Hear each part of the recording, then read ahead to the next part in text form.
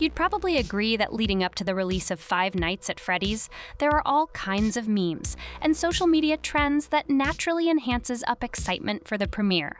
Take, for instance, the case of fans swiping those Five Nights at Freddy's posters. Just before the movie's October launch, folks on TikTok and Twitter began cracking jokes about snatching those Five Nights at Freddy's standees. The earliest posts we've got go back to October 13th.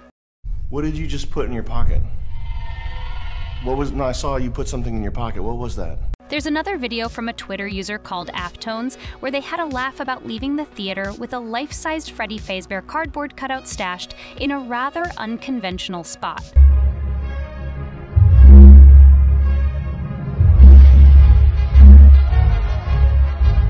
So here's the deal. The Five Nights at Freddy's movie hit theaters in Mexico on October 25th, and it made its way to places like the United Kingdom. Then, on October 26th, the film made its debut in even more countries, including Brazil. But it wasn't until October 27th that folks in the United States got to see it. Now in Mexico, where the movie came out first, some folks got pretty cheeky. They recorded themselves snatching those Five Nights at Freddy's cardboard cutouts, displays, and posters right from the theater. Se arma persecución en la plaza.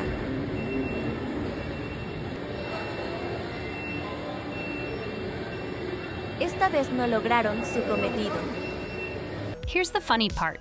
One little joke has snowballed into a full-blown trend. And here's the kicker, it doesn't even matter if the person in the video is a fan of the movie or not. Some folks are just swiping movie posters straight from the theater, all in the name of getting popular. So, in just a few days, TikTok exploded with tons of videos featuring teenagers sprinting down the street or through shopping malls, clutching those massive cutouts.